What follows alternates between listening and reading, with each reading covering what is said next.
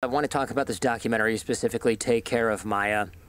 So in brief, this little girl, Maya, she has some sort of pain syndrome, and mom's like, oh no, what's wrong with her? And they go to different doctors and they can't really explain a lot of it. And mom, pushes for this ketamine treatment from a doctor. It's a medically induced coma. And I'll stop right here for a second, because I hate judging a book by its cover. It's not fair. But that doctor gave off a major quack vibe to me, even on Netflix. Yeah, we can talk about him. You feel strongly about that, I feel like, maybe? Is there a little... Well, that was quite yes, the inhale. Yeah, sorry.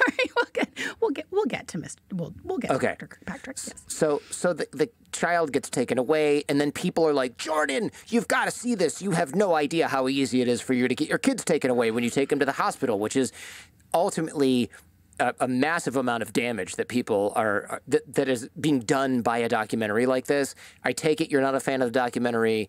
I would imagine this is doing harm to reporting, because somebody's like, I don't want my kids taken away from me, so I'm not going to take my kid to the hospital until it's really, really, really, really bad. Or I shouldn't report this because I don't want something to happen to my sister, because they'll just take kids away willy-nilly. And in the documentary, they're not very specific, right, how this happens. They say, like, CPS or the hospital, they took the kids away. That's not what happens. CPS doesn't remove kids. Judges remove kids, and they do that based on evidence that they see in their courtroom. So it's, from what I understand, it's not easy to just lose your kids. It's not some random horror story. There's a preponderance of the evidence. You need evidence. Even a psychological evaluation that says, oh, I didn't find the mother credible, you still need evidence that this is going on. You don't just show up at the hospital for an asthma attack and they're like, you're not getting your kids back, sorry. That's just not real. No, it's absolutely not real. And yes, I have watched the film. I was familiar with the story before it was covered by that documentary, because there was a big piece in New York Magazine about the case, which was, I will say, more responsible than the film, not altogether responsible, in my opinion. But yes, I mean, so to talk about we can talk about what happens and sort of like debunk some of these things. And then I think, really talk about, I really want to get into why these narratives are so damaging, because some of the reasons that you mentioned, and why I think people need to recognize that this is putting other children at very real risk and very real harm. And that, Detective Mike, when we were talking about this movie on my show, he said basically in no uncertain terms, this pendulum will swing back once a bunch of children die.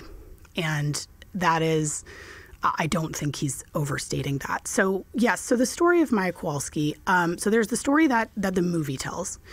And the movie is leaning very strongly into this narrative that Beata Kowalski, this mother, and her husband, Jack, who is a big part of the documentary, and it should be noted, is currently suing Johns Hopkins for $220 million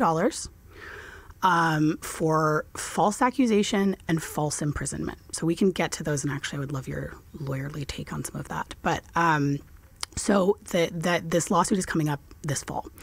And so this documentary came out a couple of months ago, and it really leans hard into a telling of this case that paints Beata Kowalski, the mom in question, as innocent and blames the hospital directly for her death. Beata Kowalski died by suicide about 2.5 months into the investigation into her. So about 2.5 months after her daughter was put in shelter care. And so there's the story the film puts forth, and they leave it to, right away, I was concerned when they left it to the defense attorney of Jack Kowalski to explain what Munchausen by proxy or medical child abuse was. She framed it very much to my mind of, she said, there is this new diagnosis that they can just give any parent that brings in a sick child. And I was like, number one, it's not new. Number one, it's absolutely false. And she said, and she really frames it that like this is any parent with a sick child is at risk of this. And I think that is a horrible thing to put in parents' heads, because if you don't want to make parents with legitimately sick children afraid to take them to the doctor. I mean, that's horrible. And I get messages like that from people. Oh my God, should I be scared to take? Is this really like this this epidemic of false accusations? And so, and so she really frames this as, and obviously she has, I think people should be very aware. And I'm not saying this is the entire reason that he's doing this, or that, someone shouldn't be allowed to seek remuneration if they feel they've been harmed. But that $220 million lawsuit is not a small amount of money. And you are, the people driving the narrative are Jack Kowalski and his attorney in the film. They get a lot of screen time, including Dr. Kirkpatrick. So the story of Maya that's told in the film is that they brought her into the hospital to Johns Hopkins for stomach pain, and that she also had this underlying condition called chronic regional pain syndrome, which is a real condition and can be intensely painful. And that this series of events at the hospital, which they give very little detail on in the film, led to her being removed from her parents' custody and put in shelter care in the hospital, where she, spent the next couple of months. And this is what people are saying is so terrible, right? They wouldn't let Beata, the mother, see or hug Maya at all. Right. It seems very cruel. The documentary hammers that home. There's a social worker that's on the phone call because they don't want the mother to be like, so how is your medical thing going? And they're worried that they're, I guess rightfully, in your opinion, worried that she's going to do something to influence the daughter's behavior, because one of the sort of tells was that the child, Maya, her behavior around the illness was different when her mother was there. And she played it up to what mom wanted. She was different otherwise. The hospital staff, doctors, everybody noticed this. And then they were like, no contact with mom. And then she's sort of changing.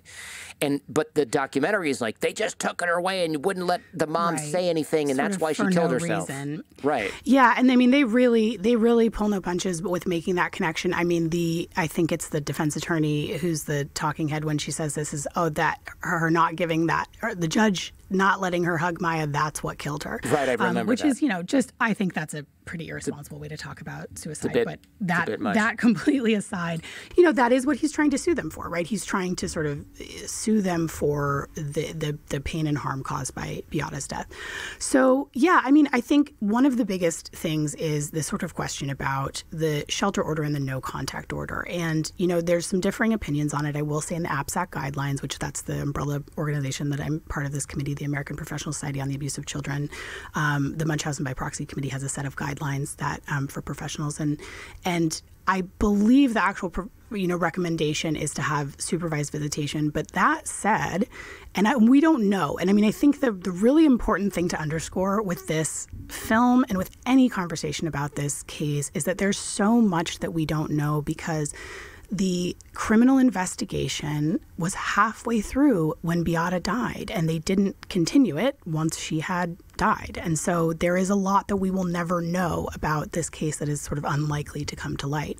But, what we don't know is if there was other things that Beata was doing that made them issue a no contact order, because certainly we've seen these kind of things, and the psychological, if it was indeed a case of an offender, offenders are so psychologically manipulating that they can really impede their child's progress if they're allowed to see them, and that's part of what they're trying to separate the child from. So I agree that the separation order with no supervised visitation, that does seem draconian.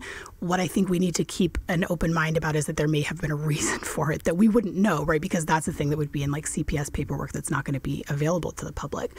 So the big question, the big point that this film makes, I mean, they perpetuate a bunch of the most common misperceptions about medical child abuse. Number one, now I will say, again, so I think that it's important to establish what we're not going to be able to know. We're not going to be able to know for sure whether Beata was guilty or not. But I don't think it's appropriate to present her as innocent when you don't know, when you don't have that information on hand. And we're not going to know whether or not Maya really has CRPS, because I don't have her medical records, obviously.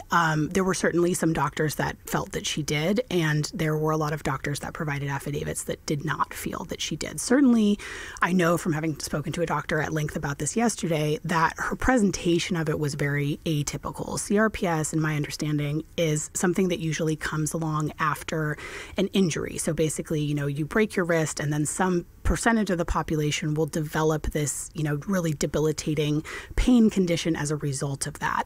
Maya's allegedly took place, or the onset of Maya's was allegedly because of an asthma attack, which is, again, extremely atypical, and was presenting as an all-over body thing. So there are cases of CRPS that have sort of escalated to being all-over body things from my understanding. And again, obviously not a doctor, not an expert, but this is from what I know about it, but certainly atypical. And it's pretty rare in children. And the prognosis for children versus CRPS in adults is actually extremely good. And so I think that's important to keep in mind, because what the film leaves out, they do talk about the ketamine treatments. They put Dr. Kirkpatrick, more about him in a bit, on screen. He's the only doctor that's sort of there as a talking head. They play a little bit of testimony from the other doctors. Right, the other doctors are on depositions being like, we thought she was abusing her daughter, and they're like, dun, dun, dun, this guy's in the conspiracy. Right. And sort of this thing of like, they don't explain why those things happened. And my immediate reaction upon watching this film is like, okay, all right, I want to get to the bottom of like what there is. What else can I find out about this case? And indeed, I found a lot. So I think, they sort of present it as this doctor just decided that this child was an abuse victim and went after it in a way where she was trying to prove it. Even the New York Magazine piece, the title of it was, "A Doctor Thought It Was Medical Abuse. How far would she go to prove it?" And I was like, what kind of question is that? If it's true, then probably pretty far, because she's trying to save a child's life. Anyway, so they're obviously framing it as like, this is just this one, bad actor, this one bad doctor. And so, in fact, this history of Maya Kowalski's treatment for CRPS, when you look at it, is jaw-dropping.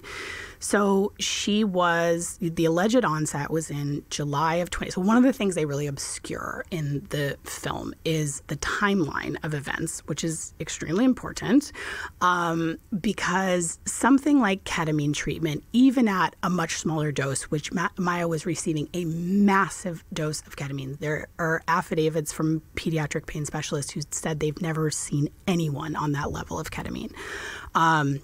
So, something like ketamine, or really any opioid for a pain disorder, is something that's seen as a last result, right? Because these things can have a lot of damage. They can do liver damage, they can do brain damage, they can cause a child to go into respiratory failure. I mean, there are very, very serious consequences to a drug like that, especially when given in really large amounts. Obviously, this is also, ketamine is also a street drug. So it's a dangerous drug to be on, especially if you are a child. And so I think the timeline is really important, and it's very obscured. So the timeline of this is that the alleged onset was in July of 2015. They did take her to an inpatient the regular standard of treatment for something like CRPS is to start with, these lower level medications like Tylenol, and then do physical therapy and occupational therapy. So they did do, it appears, some of that, and they had her in this month-long inpatient person. And that was actually one of the previous reports to CPS, that this rehabilitation nurse thought something was going on, and she reported them to CPS. So that was one of the other reports that happened in that summer of 2015.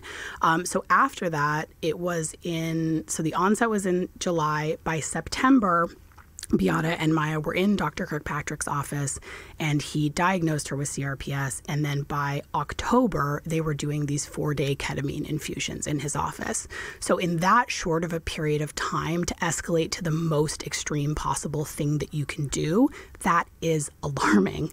And then, between then and the Johns Hopkins hospitalization, was when she went to Mexico and was put in a 5-day coma. Crazy. Obviously, that is a life-threatening thing. And CRPS is not a disease that can be fatal. It is a thing that is very serious. They mention in the film that it's known as the suicide disease. There is, a high risk of suicide because, it is, again, these chronic pain conditions are obviously awful. But according to the doctor that I spoke to, when people die who have CRPS, it's either because of some bad mixing of medication that they're taking or because they commit suicide, which is very sad, but it's not something that can be fatal. And so one of the other things that stuck out to me looking at this is Beata was pushing to get Maya labeled as terminal.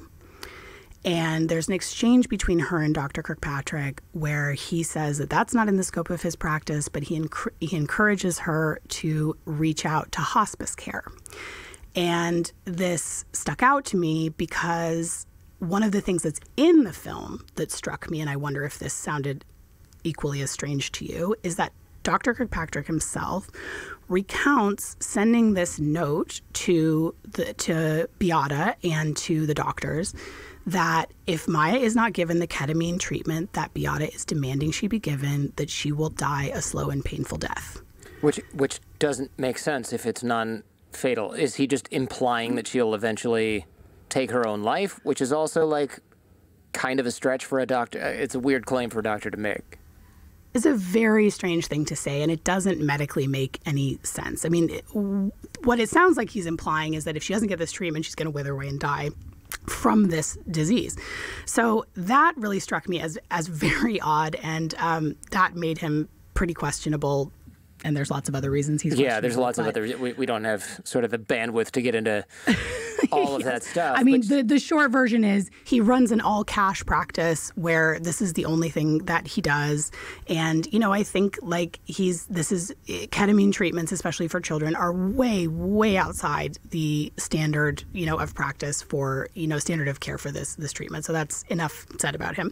But I think, you know, when it came to that hospitalization, and again, people need to remember that doctors' jobs, they are required by law to report suspicions of abuse. They are not required to provide a complete investigation, you know, and a smoking gun, right? And they need to, we want them to do that. We do not want doctors to be in a position where they're not reporting abuse. So multiple doctors had heard, you know, were noticing these strange things. You know, they sort of in the film characterized Beata's behavior as being pushy and sort of overbearing, but it was much more serious than that. You know, she was interfering with their ability to take vitals.